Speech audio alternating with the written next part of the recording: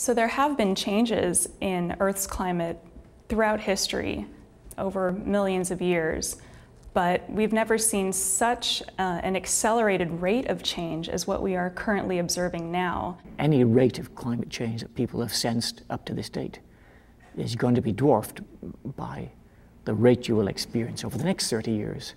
We're going to see hotter hots and lower lows, and the bulk effect will be to increase global temperatures.